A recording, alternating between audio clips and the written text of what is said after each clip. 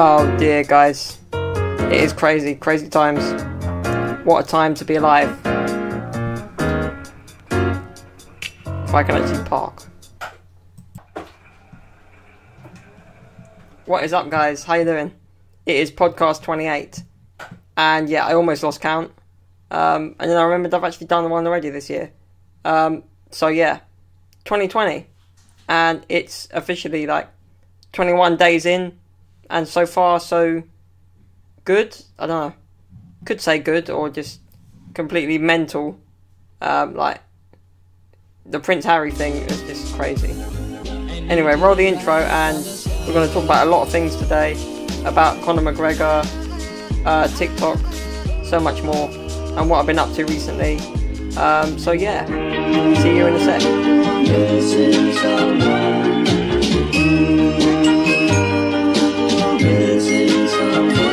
Missing someone with all your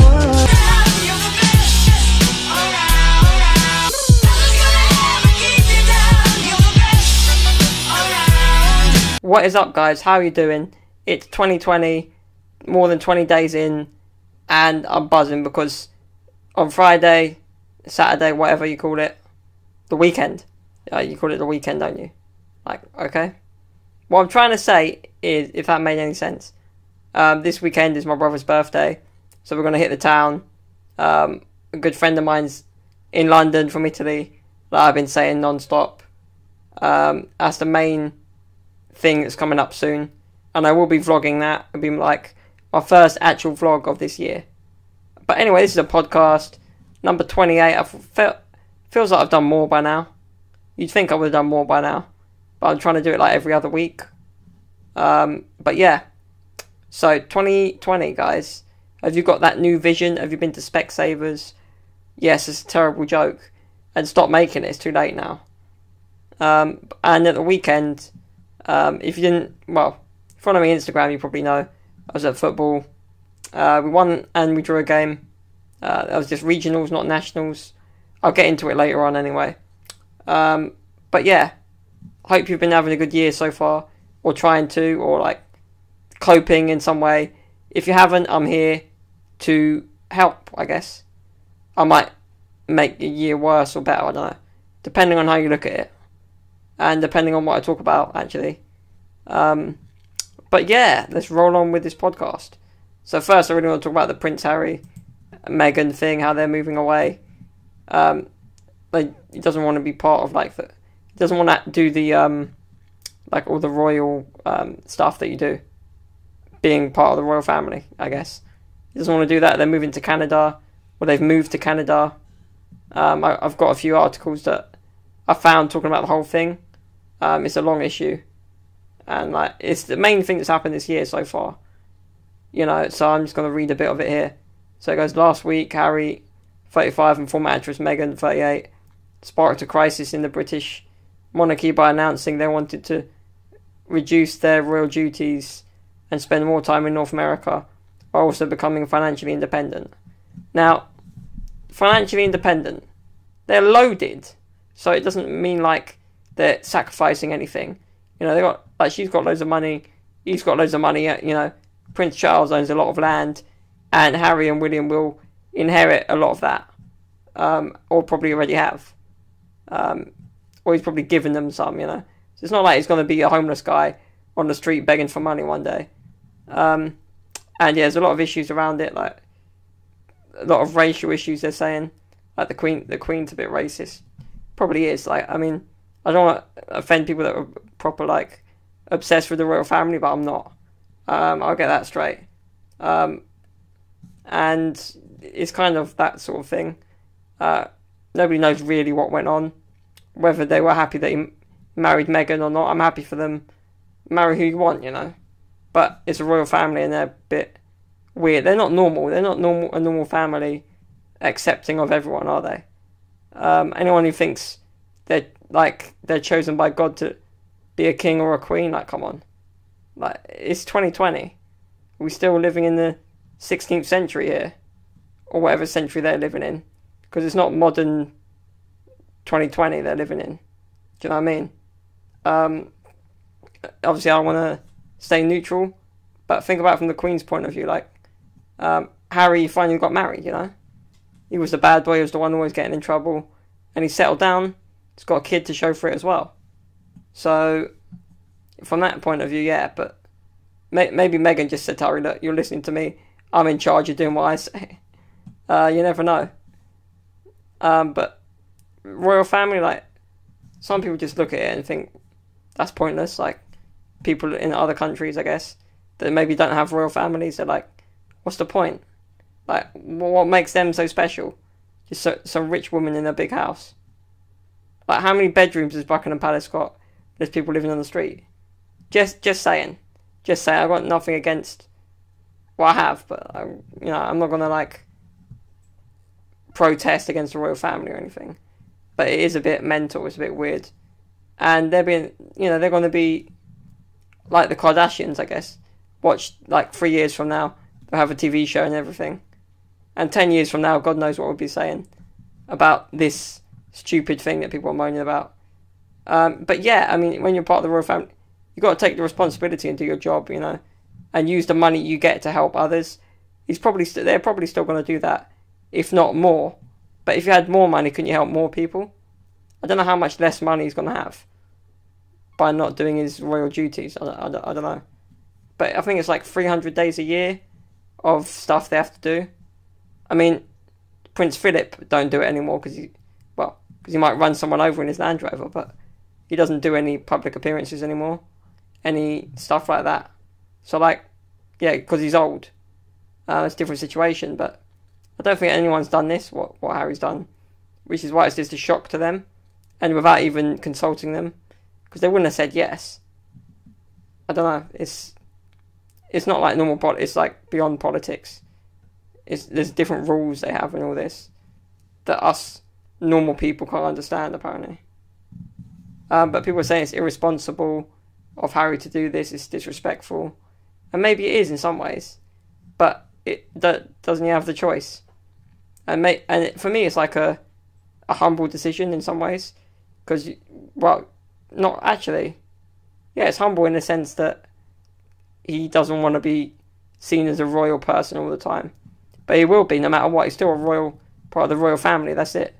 He's just not doing the usual rounds by visiting loads of places and whatever that they normally do. So I don't know if it's proper humble, but because he's still going to have loads of money, so what's the difference really? He's just not living in England. He's moving to Canada, and all the security, the Canadian taxpayers' money. It's not, well, as long as it's not our tax, because, you know, we don't want to pay extra for something that's nothing to do with us. You know, it's not our problem. Well, it is, because he's from the royal family, but someone's tax money is going into that security, that tiny little town, wherever he's in I think Vancouver Island or something, somewhere there. I don't know. I don't quite know much about Canada. Only that half of them speak French and half of them speak English, and it's split between the two. I know Quebec is like the other side and it's French, or most of it is, but I don't know any more than that. So I'm going to read another bit where I think it's from the same article. Meghan, the wife of Prince Harry, has gone back to Canada with their son after the couple provoked a rift with Britain's royal family, but unexpectedly announcing they would be stepping back from their roles to spend more time in North America. Oh my god, my door is ringing. What is this BS? But yeah, personally, I feel like it's not that bad, really. But maybe like older people, or my parents in my case, talking to them about it, they think it's a bit disrespectful, kind of. We've got nothing against them being married. I've got nothing against that. You know what I mean? Maybe the Queen has, and maybe she was like, if you marry her, you're not part of this royal family. But I doubt it, because she's the one that's annoyed about him leaving. But maybe he thought about it and he thought, like, I don't know, like, He's a bit more liberal than Will, isn't he? He thinks for himself. But Meghan doesn't get the same love that Kate gets, if you think about it. It's weird. Is it racial? Probably, to some extent. And maybe the fact that she's an actress. I don't know. That maybe it's like, oh, she's just in it for the money. Well, she's not in it for the money. Because she's got money, you know? That, like, can't he be a bit normal? Because, like, think about Prince Charles when, well, the royal family set it up for him to marry Diana, basically. It was set up. Like, arranged marriage, basically. And, yeah, we all know what happened there. And we've got opinions about who did what there and, like, how that ended. But obviously I don't want to spark any rumours. But, you know what I mean? Like, there's a theory that the royal family weren't happy with what she was doing after divorcing Charles, you know, so maybe he had that. I don't know if he's thinking about that. It's either that or, like, he just wants to be more independent. And the whole Prince Andrew thing, being a bit of a nonce that he is, a bit of a pedo, whatever the accusations are, I believe he is. Whatever they said he did, I don't know exactly, but he done a few things involving, like, grooming or whatever, I don't know. Anyway, he was a friend of Jeffrey Epstein, and we all know what he really did, because he allegedly killed himself, did he? Yeah? Okay, if you want to believe that, fine. But yeah, so Prince Andrew, I mean, you don't want an uncle that's a nonce, do you, hanging around your kid? So they both probably thought, look, this guy's a pedo, let's get out of here. You know, I don't want this uncle of mine hanging around my kid. Not that, like, he ever gets anywhere near the royal family, even though he's part of it. He's like the one they just push to one side. Yeah, he's a pedo, leave him alone. But yeah, don't take any of this literally. It's hearsay. And I'm entitled to my opinion. I'm not saying it's fact, so don't take it as fact. But, you know, there's a few reasons, like, and you probably thought, this family's messed up. It's blooming weird. And it is, you know, that much money, like, come on. Financially independent doesn't really mean anything. Because he's not, like, they've got loads of money, so it doesn't make a difference. He's got to make his own money. And I'm sure they'll be fine. There's no problem there. So yeah, there's another article here I got. Prince Harry and his wife Meghan can expect less intense local media scrutiny than they have faced in Britain, should they move to Canada. Experts said on Friday, though international press attention will be impossible to avoid. Yeah, exactly. You can't avoid the press, but yeah, there's a lot of scrutiny here, like the time William and Kate were on holiday and then they're taking pictures of Kate on the balcony, like, naked, and then everyone's going mad and there's an uproar and there's, like, everyone hates paparazzi if they didn't already. Like, every famous person goes through that, you know. Whether you're royal or not, or, like, a singer or an actor, you get paparazzi smashing windows, going mental, you know, and that's what caused a lot of the craziness with Diana as well, back in the day. But yeah, I'm going to read another bit here. So the step back from the royal family is partly driven by intrusive coverage of Meghan and Prince Harry by the British tabloids. Something they would not have to deal with this at the same degree from Canadian news outlets, according to media experts. There you go. I mean, so it's not like it's going to be less. I mean, it's not like there's not going to be media coverage. Obviously, it's Canada, so it's a bit more calm. Here they go. There's a frenzy everywhere they go. Whatever event they'd be at, there'd be like a media frenzy. And they want to see your kid and all this. Like, Meghan didn't want to show the kid straight away.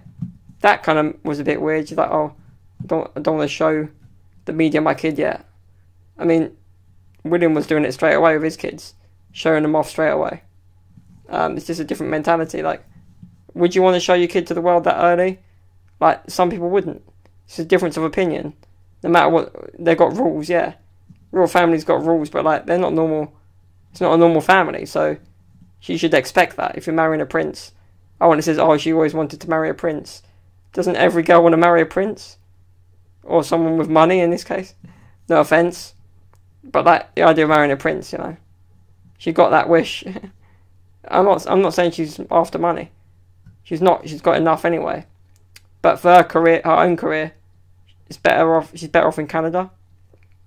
But they'll just get like a reality TV show, and they'll be like the Kardashians, you know, a few years from now. I think they're going for like the Obama style, like the Obama family style. Like they want to like help charitable causes and stuff, put their wealth to good use, and they want to go down that route, I guess. But it's difficult to say. I mean, looking at it from the outside, I think good on them in some ways, but in other ways, like there could have been a more subtle way to do it, a better way around it. Unless there was just some beef going on. We all heard that Harry and William don't get on. That might be part of it too. Might have had a bit of a beef. Brothers, what can you do? I know all too well that's normal, but like, come on, you grow up. Like, you're grown men. That can't be that bad. But yeah, Harry was always the rebellious one, or just free-spirited, or a bit more liberal. Like, I don't know. His mum certainly was free-spirited, so that runs in the family. But there is an interview that he's done where he's saying about what, like, the current situation, that it's not somewhere where he wants to really raise a child in. And I can understand it's a crazy world. And the kid, we don't know how they're going. Is it Archie? Yeah, we don't know how it's going to affect him, but it might probably affect him in a good way, not being raised by servants in a huge palace, you know. But we will see. I mean, maybe that's why they're doing it, for the sake of the kid. Give him some sort of normality, if that's possible. Married to a prince and an actress, because he's still got fame, you know. Like, and she's used to a bit of fame, I guess. Well, Suits, it's an alright show. I haven't seen it, but I've heard it's quite good. But yeah, she was in that, and I think some Disney stuff. I don't know. Some of you at home probably know exactly what she's been in, and can name it more than I can. But there you go. We'll see what happens. I mean, time will tell. Time will tell. But that's the main thing that's gone on in 2020. Moving on, I want to talk about the Joe Rogan podcast. I was watching his podcast with Robert Downey Jr., aka Iron Man, and that was interesting because Joe Rogan was like, "What if you made a comeback? You know, there's a way they could make a comeback for you in this movie. If there was like more time travel in Avengers, you know, you could come back, or in one of the Marvel movies anyway." And he's like, "No, I wouldn't want to. As cool as it would be, he wouldn't want to do it again. He wouldn't want to, because it would just ruin it. It'd just be too much." But then Joe Rogan's like, "Yeah, but you're so good at being Iron Man. Like, no one else can be Iron Man. You know, there's been 3 Spider-Mans and all this. And yeah, there's no way anyone else could really do it in that way. He is Iron Man, you know. Like Robert Downey Jr., you don't see Robert Downey Jr., you see Iron Man. But I think as an actor, you don't want to be remembered for just one thing. Like Daniel Radcliffe is Harry Potter, and he can't be remembered for anything else. Maybe he'll do something else, but no, he will be remembered as that. Actors they get remembered by a certain show, and that never leaves them. So maybe that's why. Obviously, it's amazing for his career, isn't it? Like, after he did that, he started with Avengers, and he was doing Sherlock Holmes, all these films, you know. So it was one after another, and he really dominated like cinemas. And he made Avengers, really. As many good actors as there were, without Iron Man, you know, Iron Man, Captain America, the main ones, it wouldn't be anything, would it, really? And obviously Iron Man started the whole, like, Marvel movies. So, while he loved it, he wouldn't do it again, as such. And he's now doing Dr. Dolittle, which is a bit different, but he wanted to do something completely different. And rightly so, as an actor, you can't just do the same characters all the time. Otherwise, it just defeats the purpose. Like, as an actor, you've got to be able to adapt for different roles. that's the art of it, really. And yeah, he was saying how amazing it was to be part of that whole thing. Obviously, they made loads of money, especially for his career as well. Like, he's one of the top actors now, one of the best paid, I think. There's a few others on that list, but yeah. So Joe Rogan was doing that podcast. That was interesting to see his Robert Downey Jr.'s take on like all this fame and all this craziness around Avengers. And obviously Joe Rogan podcast, you can't go wrong there. He's the most honest, and he gives a fair argument for everything. And the thing that Joe Rogan does the best is he gives both sides. Like, he just gives facts, kind of, if you know what I mean, but from both sides. He makes an argument for and against. And Robert Downey Jr. was praising like the way he does that so well. Like, he's a big fan of his. Obviously, most people that go on his podcast must be huge fans already. And then, of course, the UFC fight with McGregor and what's his name? Donald Cerrone, Cowboy, whatever you call him. 40 seconds that lasted. Obviously, Joe Rogan was talking a lot about that because he does all the post-fight interviews. So for him, that was that must have been crazy to witness that comeback. 40 seconds, just knocked the guy out. That's not, well, for McGregor back in the day that was normal, but we haven't seen him do it for a few years. And he lost to Khabib, obviously, and he's been in and out of prison, or court, if you like, for certain abusive things he done, or like destroying that bus. So he's been in trouble, and there was that girl saying he got her pregnant, and it turns out he didn't, and all this craziness surrounding him as well. And now he just overcame it with this win, because all the money went to his head. Think about it, since the Floyd Mayweather fight, yeah, he lost that, but he got loads and loads of cash, loads of money, fame and wealth and all that mixed together. It's not always a good combination, and we've seen that, and we saw like a decline in his like, in the amount of fights he did and the amount he won, and it was a bit of a knob, really, to be honest. The things he was doing like away from the job, and obviously fighting Mayweather, it was like, that was like a circus, you know what I mean? That wasn't, because he's not a boxer, so obviously Mayweather's going to win, but it was all the build-up was pretty good. But I mean, Mayweather was amazed like how good McGregor was. But then going back to this UFC fight, he's back and he won in 40 seconds. He got him with the shoulder as well. Yeah, it's a crazy sport, UFC. I'm not a huge fan, but this comeback from McGregor is just amazing. I haven't seen the fight either, but I've heard a lot about it, seen the interviews, and yeah, he's back. For how long, who knows? Because I don't know, in terms of age in UFC, if he's 31, yeah, he could do a good. Well, there's some that have done it into their 40s, I think, or like late 30s. So he could do a few more years. I mean, as long as he's winning, it's fine. And obviously, he's one of the best, and he still is. He came back and proved that he still is.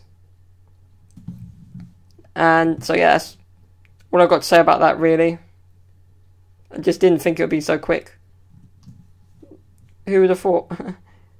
I've seen Bellator fights before, and there was one I saw, it was literally not even 40 seconds. Bellator being like the championship version, the watered down version of UFC, like second division, basically. If UFC's top division, it's like below that. Like, you got Formula 1 and you got Formula 2. I don't know. It's that kind of thing. And moving on to something I've been watching on YouTube more recently is David Dobrik and his vlogs with the Vlog Squad, and I've been addicted, literally. It's been a week or so, because I'd always heard about him, and then I finally just gave in and started watching his vlogs, all of which are like 4.5 minutes, like 4 minutes 20 seconds, about that, 4 minutes 20, yeah. So that's just crazy to comprehend how you can fit so much into 4 and a bit minutes. I tried it and it didn't. Well, I've got to practice vlogging that kind of length, or you can make like a part 1 or part 2. But literally, it's the clickbait as well. The titles he uses just gets you to watch, and maybe the thing in the title is like a few seconds of the video. There'd be like 10 seconds here, and then move to somewhere else, 20 seconds here, or half a minute here, and then it all condenses together into a vlog. And the vlog squad are just crazy, mixed of other YouTubers and ex-Viners. Well, most of them are ex-Vine, so I already knew a lot of them anyway. Obviously, David's from Vine as well. All YouTubers were Viners back in the day. Even me, I was on Vine, and I'll get onto Vine when I talk about TikTok later on.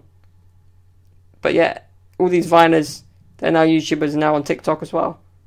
But yes, I'm watching these vlogs trying to get ideas too.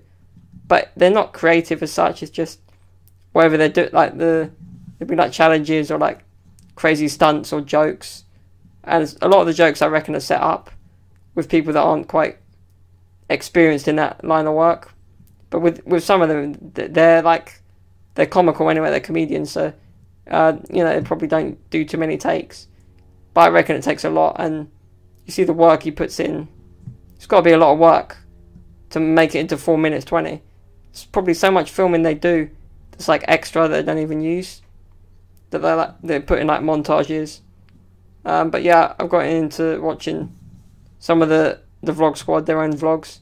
Jason Nash, a few others that are already famous. But yeah, and Josh Peck, formerly of Drake and Josh. So it's like a different approach, really. Different to Casey Neistat, or well, yeah, more of a not even like Logan Paul's. Maybe the way Logan Paul used to do them.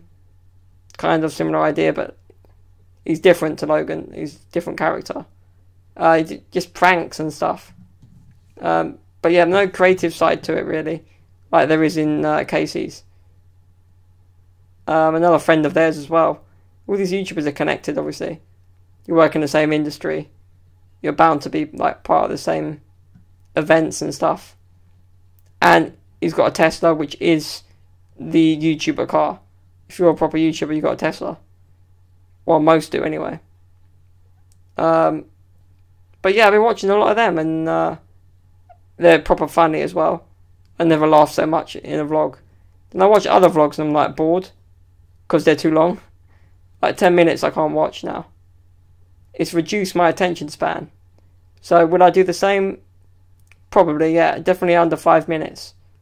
But 4:21 every time. How? Like, it's got to time it to the dot, literally. Like, there's probably so many outtakes and bits I don't even use. Like I said, it's probably like hours of footage condensed into like less than 5 minutes. And my cat is screaming outside. Probably too cold, poor thing. So yeah, like I said, on TikTok now, and I've made a few TikToks, but I'm not that good at them. I mean, I'm good at like voiceovers and stuff, because when I did Vine, I used to do them quite a lot. So that's not a problem, but some of them are just pointless. Like, the dance ones just piss me off half the time. It's just people showing off. Or like models showing off. So there's nothing that... Well, half the TikToks you see aren't even funny. Like, you get the punchline, but you don't laugh. It's just like, okay. Yeah, you can dance, fine. There's too many people just that think they're actually funny, but they're not. It's the more simple stuff that I find more funny. The pranks, or like the magic tricks, or just the proper funny voiceovers. But half of them are just pointless and they're not even funny. But yeah, I see the craze. I see why everyone likes it. I can watch TikToks for a fair bit of time. Like, I just go through and just look for ideas or ones to copy, voiceovers especially. You wouldn't get me dancing because I'd just be doing donuts driving around. Like, it wouldn't work. I might try one, but yeah, everyone's on TikTok. Like, it's like where the internet just puts out so much rubbish and quality at the same time. But yeah, like, who's not a 12-year-old on TikTok? There's so many. Like if you're over a certain age, would you really be on TikTok? Am I too old to be on TikTok? Well, nah, you're never too old really, but like, there's too many kids on there, and then some of the content is just like not for kids, if you like. But yeah, you know, you're like, okay, yeah, let me get TikTok, just see how it is. I probably won't like it. Then I download it, and then every day I'm watching TikToks, saving them and sending them to other people, putting them on the Instagram just because sharing is caring. Nah, but it's probably just annoying now. I send so many TikToks on a daily basis to people just to make them laugh. But half the time you don't even get the punchlines. It's just something funny or weird. And the US ones get a lot more following and likes. I don't know why. Like, there's loads of TikTokers here too, but they don't seem to get the same following. I mean, it's a bit like Vine. I mean, I used to do Vine. I did so many Vines back in the day when I was seeing all these pros on Vine, like spending all this money and making money off Vine. And I was just doing it for fun, like getting ideas from them, but like never on the same scale, you know, like comedic scale. Just voiceovers was the main thing, and you can still do that on TikTok. So that's where my like area of expertise is. It's all in the face you pull, though. You've got to pull a funny face, even if the lip sync doesn't work. It will still work as a voiceover. You just got to have the expressions and adapt, like with the different words, change expression, and it works. It can be funny. But yeah, TikTok will ruin your life in a good way. I mean, it's good if you want to put loads of photos together, or like get videos from like your weekend. Like, here's what I did this weekend, and then use TikTok to create like a video. For that sort of thing, it's good. I want to use it for Powerchair football clips, like video clips and stuff. I used it for to summarize my best moments from 2019. I did like a little slideshow. So for that sort of stuff, it's good too. But I wouldn't share that like on TikTok. That would be like, I'd just save it and then share it on Instagram or something. So it's good for editing, the way you can edit, but still I don't quite get how you use it. How you do like duets and stuff. It seems easy, but like, I'm still getting around that as well. But there's a lot going on. I'm going to talk about this weekend coming up shortly, but the weekend just gone, I was in Hatfield for Powerchair football, only for regionals. As you know, nationals is like the National League, like the Premier League. We go up to Nottingham to play. But this is just like a regional tournament. So, well, it's regional league, South East to be exact. And yeah, we smashed it. We drew 1-1 and then we won the game 1-0. So yeah, kept a clean sheet as well. A 1-0 victory is always hard fought, you know. But we deserved what we got. In the first game, it was really close. It was both ways, both ends. It was good to see a friend of mine back after having his back operation. Played against him, so that was fun. He just looks a lot taller. Shout out Greg. But yeah, so that was good though, to get a draw and a win. We don't do that often. I mean, we haven't had 2 games where we've played that well. Well, the first game we didn't play that well, but 2 games in a row where we've got points. I don't remember the last time we did that, because before Christmas at Nationals, we won the last game, but we lost a fair few before that. You know, it's to get a winning streak going. Well, not losing anyway is a start. So that was a great weekend. And moving on to this weekend. So basically, my best friend's in London. She's over from Italy to study here. She's looking for a job for now, but she will be studying in September. but just to get used to a different country, you know. It's never easy moving home. And, yeah, obviously she misses home, you know, who wouldn't? When you move away from home, why would you not miss home? It's like, natural. Like, as much as maybe someone go, oh, I hate living at home with my parents, I want to move out. You move out and then, well, moving out, when you're in the same country, it's fine. But you move to another country, away from all your family, you've got a lot of people around you don't necessarily know. But my friend's lucky because she's got us and some other friends that are here. So she's not alone in that sense. And we're like family, so like, we're going to meet up and then maybe she won't miss home so much. We'll see. Maybe she'll miss home more, because we might remind her of home. But we'll see. Anyway, this weekend, it is my brother's birthday. He's turning 22. Not the big, well, last year was a big birthday, but it's just going to be a weekend of partying. Friday we're going out and we're meeting my same friend of mine to celebrate his birthday in Camden. I don't know which pub, probably Ice Wharf or the World's End, because we've got other mates that are going down Camden. Don't know where exactly they'll be, but they'll be there somewhere. And so it's going to be crazy. Going to get our drink on. Going to vlog that. Can't wait for that. Going to do a David Dobrik style vlog. So stay tuned for that. And do go out and go back and check my other podcasts. The last one especially. Maybe not the Christmas one, because that wouldn't make sense. But if you want to watch it, by all means. Or one of my gaming videos, I had a lot of them up. GTA Fridays, where I play GTA on a Friday. Just to remind you, just in case you forgot. Follow me on Instagram too. I don't know why I'm saying this halfway through the video. This is normally what you do at the beginning, but yeah. Who cares, right? So yeah, Friday's going to be lit. Can't wait for that. Just a weekend of celebrating his birthday. And of course, I've got a new style of vlogging to do, so if I can do it in 4 minutes 20, I will. Film a vlog for 4 minutes 20. I'll try.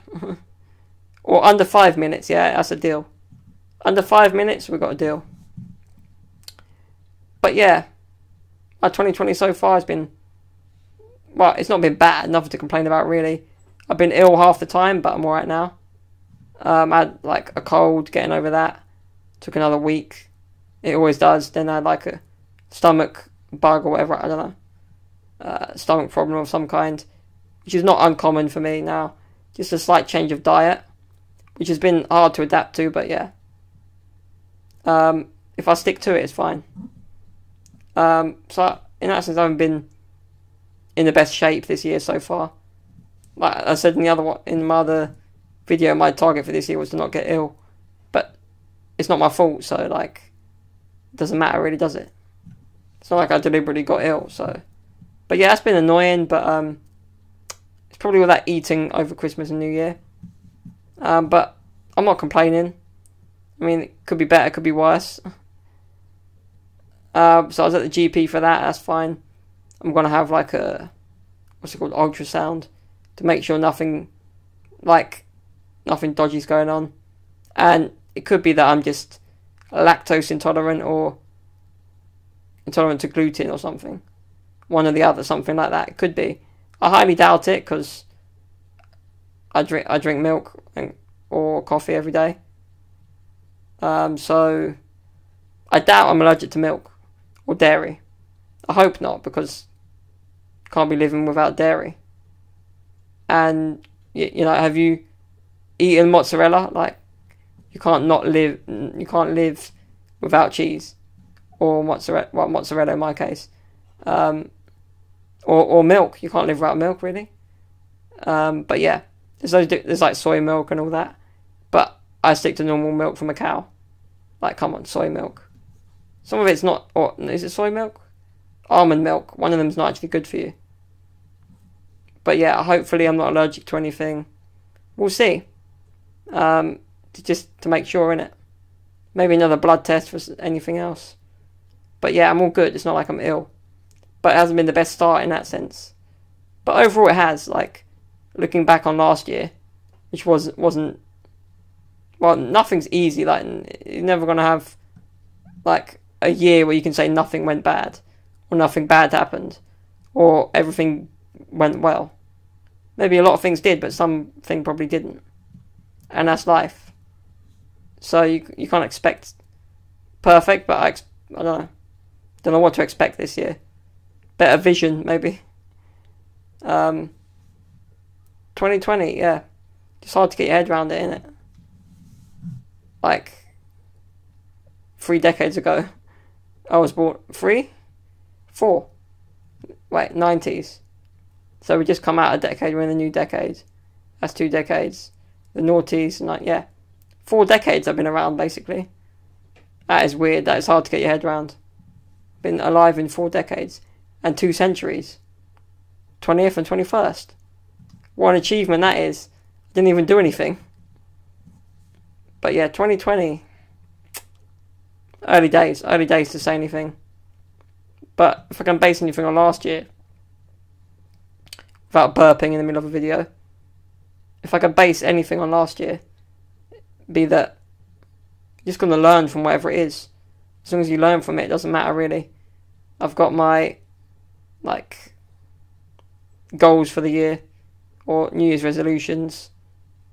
But yeah, you got all the standard New Year's resolutions, like lose weight and all this, or eat healthier, all this. But yeah, I'm changing my diet. Oh, I've got to stay well, so that's fine. But that wasn't my choosing, so. But yeah, apart from that, everything's good. Stay up, stay humble, guys. I don't know how long this podcast has been. It's always the average, like 50 minutes, over 50 minutes, around an hour or a bit more. Like, there were times where I do like hour and a half, maybe even 2 hours, but we'll see. But that is it for now, guys. Thank you for joining me again. I mean, yeah, the Prince Harry thing covered most of this. This weekend is going to be lit. I can't wait for that. There's so much that will be going on this year. It's calm for the moment, but yeah. Just looking forward to this weekend. Thank you guys for watching. Like I said, stay humble. You will make mistakes, learn from them. And just be nice. Just treat other people how you want to be treated. Unless they don't deserve it, then again,